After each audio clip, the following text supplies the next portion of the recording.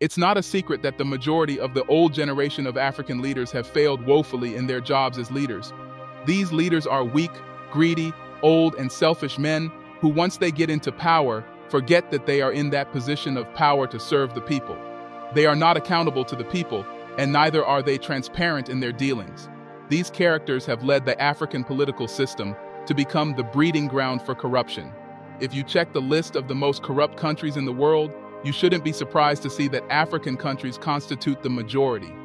This is because it's a well-known fact that Africa is filled with politicians who twist the constitution for their own gain, loot public funds at the expense of the people, and shut down those who call out their crimes.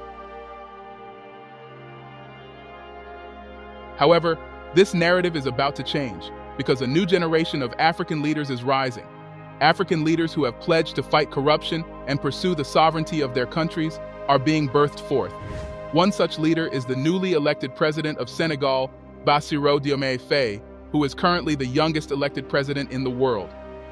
From his presidential campaign and his manifesto to his first public appearance as the newly elected President of Senegal, Faye has set out to distinguish himself from the older generation of African leaders. Unlike most African presidents who enter into power through electoral fraud, manipulating the constitution, or shutting down the opposition, it can rightly be said that Faye won the election fair and square. There was no record of electoral violence or manipulation of the people to vote for him. Instead, Faye's campaign under the direction of Ousmane Sonko was able to draw people, especially young Senegalese who were tired of the outgoing administration, to them. This is despite the fact that he had just a week to conduct the campaign because he was released a week before the election from the prison where he had been for the past 11 months for charges that are believed to be politically motivated. And, against all odds, Faye won 54% of the presidential vote. But there is something interesting that we can't help but take notice of. 2 days before the presidential election, which was held on March 22, 2024, Faye disclosed on his Facebook page his entire wealth portfolio. This was a rare move in African politics, and to tell you how rare it is, none of the 18 presidential candidates who were also contesting for the position of the president, including the ruling party's candidate, Amadou Ba, disclosed their wealth. In the publication titled Heritage Declaration of the Candidate Bassirou Diomaye Faye, Faye listed all his assets and liabilities since October 2007. According to the publication, the president-elect owned only one house built on 200 hectares of land in Mermoz, allocated by the tax union and built from 2017 to 2021, partly with his own funds and partly with loans settled. He also owns 2 vehicles, one of which is the 2012 second-hand Focus, which he bought in 2019 for 6.5 million CFA franc, while the other is a second-hand Ford Explorer Platinum, which he bought in 2022 for 19 million CFA franc. In addition to his house and 2 cars, Faye also listed the total amount of money he has in his bank account. In the document, Faye stated that, as of March 19, 2024, he had money in 2 bank accounts. One of them had over 3 million plus CFA franc, while the other had 7 million plus CFA franc. Faye also declared his undeveloped lands, some of which include a terrain of 80 meters, acquired in 2017, worth 3 million CFA franc, and an agricultural land of 4.3 hectares, which he acquired in 2022, worth 15 million CFA franc. Faye also listed his liabilities, which include a 30 million CFA franc loan taken on September 5, 2022, an 8 million CFA franc loan taken on August 22, 2022, and a 10 million CFA franc loan from a friend. This is transparency in its true form. And the amazing thing is that he did this without knowing he would win the election.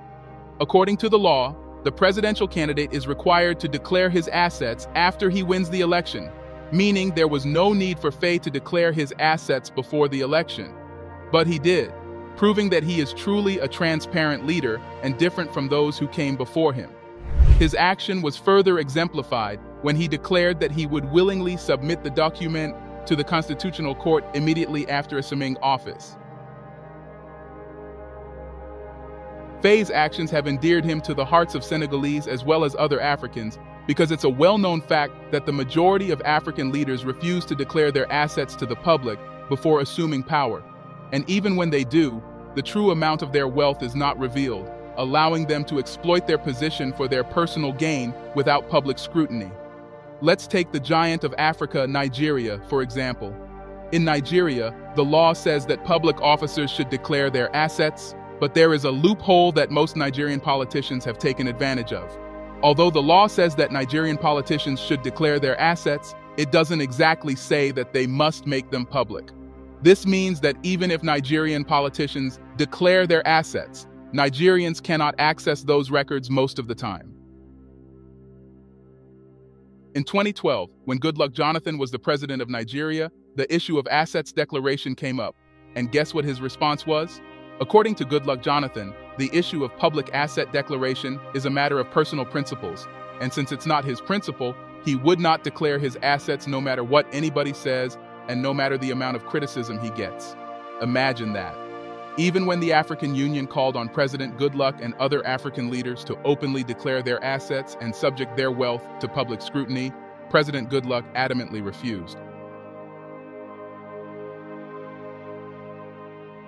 In 2015, President Muhammadu Buhari attempted to do something different by declaring his assets to the public, although it's a well-known fact in Nigeria that he only did that in response to growing pressure on them to fulfill a major campaign promise.